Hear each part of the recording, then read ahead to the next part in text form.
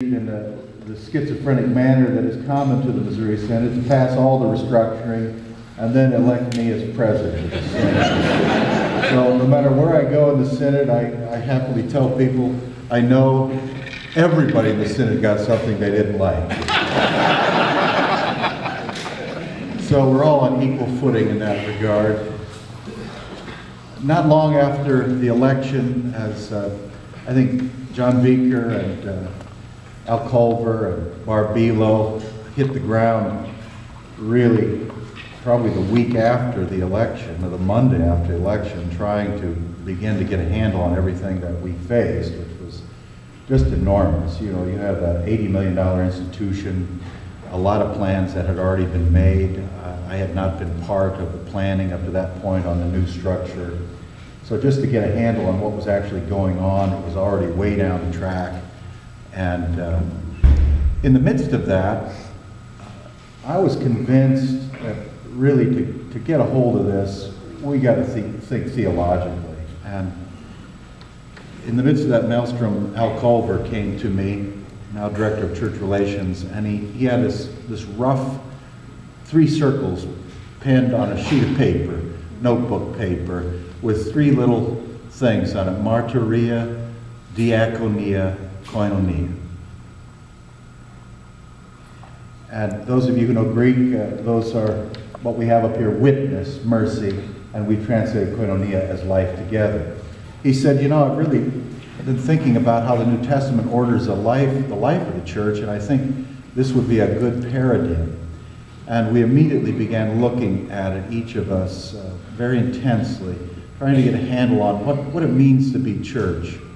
You know, every president will come along and has come along and had, you know, the one mission, one message, one people, and Al Berry tell the good news about Jesus, and there have been all kind of campaigns of Blaze and Fan the Flame and Forward in Remembrance and Ebenezer and all kinds of other ones. It's funny to read John Bankin's memoir, where he repeatedly says from like the 1930s on, well, we had a fundraiser to get the Synod out of debt. It didn't raise as much money as we hoped. We got rid of the debt, but by the time all the money came in that we raised, we were in debt again. Just the way it goes. But unlike other times, we had been given the task of really organizing under these sweeping changes the Synod Convention gave us, the task of putting the work that the Synod does in its program areas under a new kind of structure. And so we worked on this piece rather quickly, but it's really turned out to be a blessing. You see there are 3 different circles here.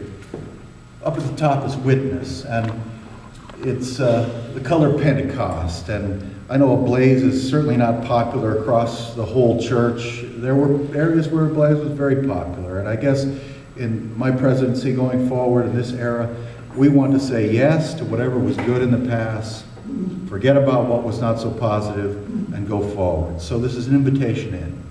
It's Pentecost red. The church needs to bear witness. That's who we are as the church. It's a church without a witness is really quite dead, just like faith without works is dead. We'll talk about these in a minute. And you see it all, everything emanates from the cross of Christ at the center. And everything overlaps. The second circle, this mercy circle, the word in the New Testament that we translated mercy here is diaconia, although there are a couple of other words for mercy, but diaconia, which is the prevailing word. Jesus says, I came not to be served, but to serve, diakonai, and to give my life as a ransom for many. And in the middle of this, you have the old world relief, human care, heart and cross. And you notice that it's on the left.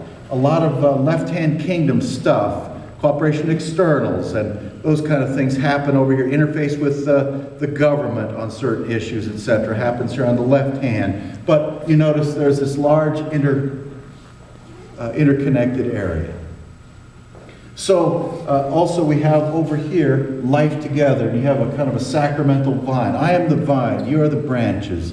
This Christianity is something we're in together. There's a joke I heard. A man is stuck on a deserted island and for years, and he's picked up and put on the deck of the boat. And the captain says to him, well, what are those 3 huts down there? I said, that first one, that's my house. What's that second one? It's my church. What's that third hut? That's my old church I left there a long time ago.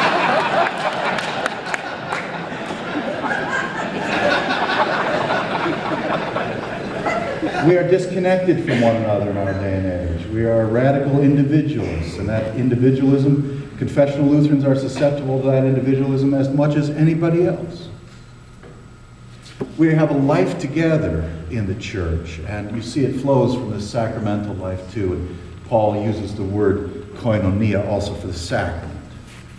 And yet all things together, wherever the witness of Christ is born, and the Lutheran Church plants Lutheran churches.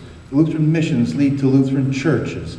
So where the witness is born, 2 or more are gathered as the church. And wherever 2 or more are gathered in the name of Jesus, they can't help but care for one another and also look to care for others in need. That's who Jesus is. So this isn't just a slogan about some kind of fund development slogan. We didn't even think of, I haven't even thought about raising money so far, really, in some kind of campaign or anything. This is meant to be a catechetical way to teach the church again who she is. That's what we are, based on the New Testament.